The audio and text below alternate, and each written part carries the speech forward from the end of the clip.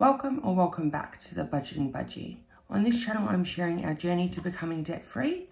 My content includes weekly and monthly budgets, as well as check-ins, sinking funds, and debt updates. If this sounds like content you'd be interested in, please consider subscribing and dropping a like on this video. So on today's video, we're doing our budget for January 2023. This is the spread that we'll be working with today. So without further ado, let's get into the video.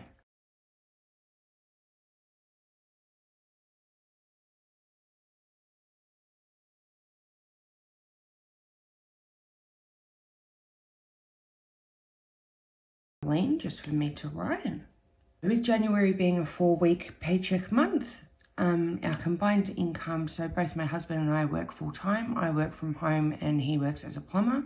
He's currently on leave and I don't think he goes back to work until the 16th of January. Also today is our 5th wedding anniversary as well. So for our combined income, we're estimating $964. Because I worked the public holiday on the 27th of December, I'm projecting that I'll get an extra $300. However, that is me being a little bit conservative, so hopefully a bit more than that does come through. So for the total for January, we're expecting $10,264. Hopefully you can see that. Our next category is housing. Anything within this category is to do with the house, so that's why you'll see like rates, water, etc. in here. So our mortgage interest has gone up, so our mortgage payment has changed as of the 20th of December. However, I was sort of holding off on doing this budget until I got the letter from the bank, because it won't show online when they do an increase. I'll send you a letter through the mail. That hasn't come yet, so I'm just keeping it as normal.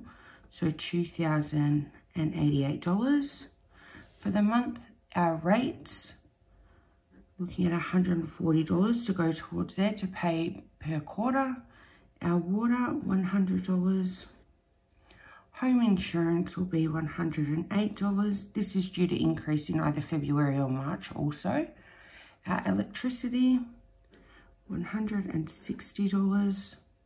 Gas, $60. Internet, $60 as well. And then our phones, $108.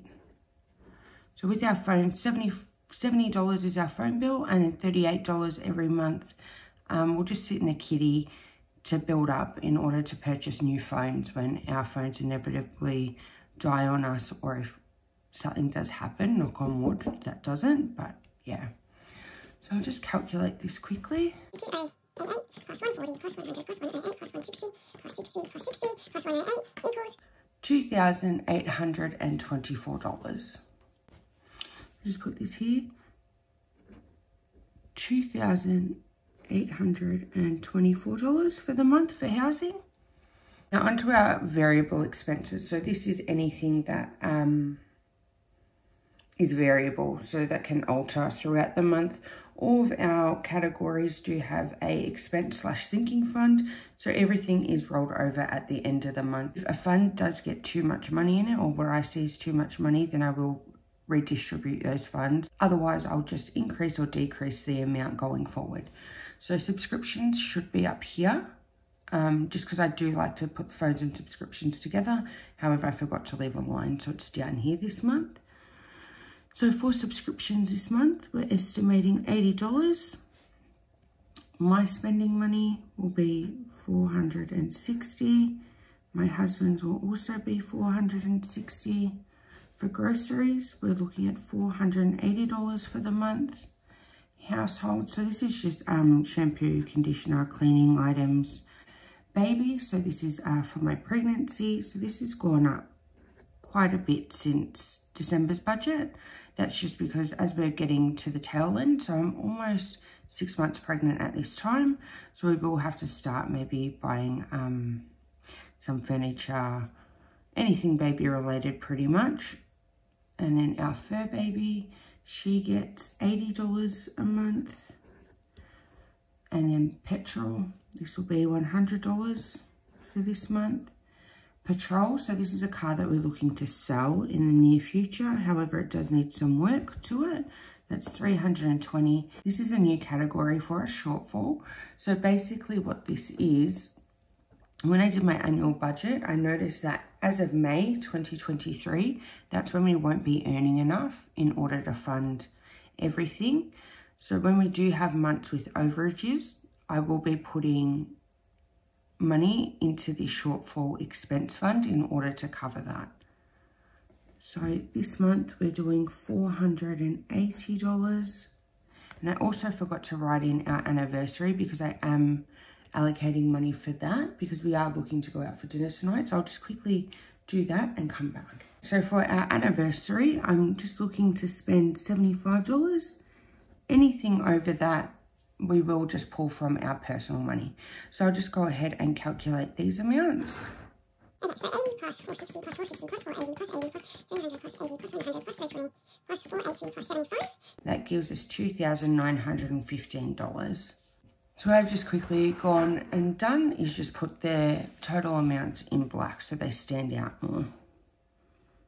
So $2,915 for the month. Okay, so now over to our debts. I will link a playlist of our debt videos, debt updates, including our debt confession. So for our renovation loan, we're looking at $1,800 to allocate towards there this month.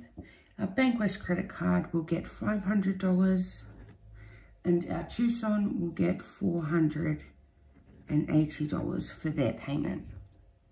What you might realise is gifts is no longer on here. You will see what happened with that in our week 5 budget update for December 2022. Okay, so I'll just go ahead and calculate these amounts. 300 plus 500 plus 480 equals $2,780. $2,780. Our last category is savings. So in here is pretty much our sinking funds and savings funds as well. So basically, this year we're just focusing on saving for my maternity leave unpaid, which will happen in 2024. So for home maintenance this month, we're budgeting $225. For my savings, we're budgeting $200, same as my husband's savings. So we both get the exact same amounts every month or every week. And then gifts and events gets $200. Christmas and New Year's will get $80. So already preparing for Christmas, December 2023. Or I should just say Christmas 2023. Our health fund gets $80, or hoping to. My Tucson, so this is any running costs, so registration, maintenance, insurance, things like that, $320. My mat leave, so this is something that's also increased since December. So as our focus has gone from debt to savings, this has increased quite a bit. 100 envelope challenge, I'm budgeting $0. However, I do pull 2 envelopes every week, and that comes out of my spending and also my savings if need be. And then emergency fund is also $0. However, that sits here because we pulled money out of that to pay for my Tucson. So we put this here just as a reminder that we do need to pay these funds back to the emergency fund. So I'll just go ahead and calculate these. 225 plus 200 plus 200 plus 200 plus 80 plus 80 plus 320 plus 440 equals $1,745 for this month. $1,745. And finally down here is just our overview. So basically I just put in our estimated income, housing, variable debt and savings and put the total here. Then when we come to the end of the month, I'll do actual, any plus or minus, and the percent amount of how much each of these categories were from our income. Our income is projected this month at $10,264. Housing cost $2,824. Our variable $2,915. Debt, which is $2,780. And then we have our savings, which is $1,745. Okay, so what I'll do finally is just calculate this amount and just make sure it balances. So we have 10,264 minus 2824 minus 2915 minus 2788 minus 1745. Perfect. So I just put a line in here to say that it balances. A very long line today. So this is our January budget for 2023, first budget of the new year. I'm very excited for the new year. Everything's looking quite positive and I'm quite optimistic, and I'm excited to hopefully finish this 100 envelope challenge. I know I've only been doing it for a few weeks, but that is one of my goals, is to finish this guy up. And yeah, so everything here is looking pretty good. Hopefully we can stick to it. So this year we are on quite tight budget, just because with my income decreasing due to paid maternity leave. So basically the government pay is, I believe it's 16 or 18 weeks at Australia's minimum wage, which is $800 and something per week. However, that money is taxed. And then my pay through work is not my full pay. Unfortunately, I can't disclose my actual income just because of work policy. I just want to thank each and every single one of you. So I've actually just hit 100 subscribers. Can't believe it. It's such a huge milestone and it makes me so happy, and I can't wait to share our journey with you throughout 2023. And I just want to let you know, so videos that will be upcoming, I'm hoping to post one video a day just for the short term in order to catch up, because I was not under the weather but just extremely tired lately. So I'm looking to do our December 22 week 5 budget update, as well as our December closeout, December debt update, and also January week 1 budget. And included in our December week 5 check-in, that will have our sinking funds reset, which will show you if we ended up getting gifts and events down to 0 for 2023. So very exciting times to come. Yeah, this year's just going to be full of excitement and full of fun. So thank you all so much for being on this journey with me so far.